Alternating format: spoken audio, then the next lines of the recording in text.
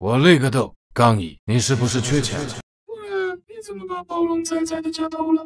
这不是蛋仔最近可以玩国际服了吗？在奋斗了1晚之后，我也总算是登上了蛋仔国际服，要不然这个圆圈不就白长了吗？本以为国际服和正式服都一样，直到我在热销中看见国际服上线的一款新皮肤，名叫电竞少女。身为蓝色，品质不说，穿在身上的效果也是。不过这并不是重点，重点是它还出了一个全新的动作，要90个蛋币不说，而且爱的呀的仅限于国际服。现在你们看见的就是这个全新的动作了，名叫转圈。至于它为什么叫做转圈，那是因为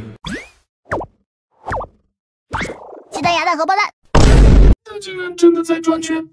不过我还是有点好奇，感觉这个转圈的动作特别像暴龙崽崽的专属动作。我长得像小萨，还是像晶晶呢？你怎么还把暴龙崽崽的家给偷了？劝你赶快上线正式服。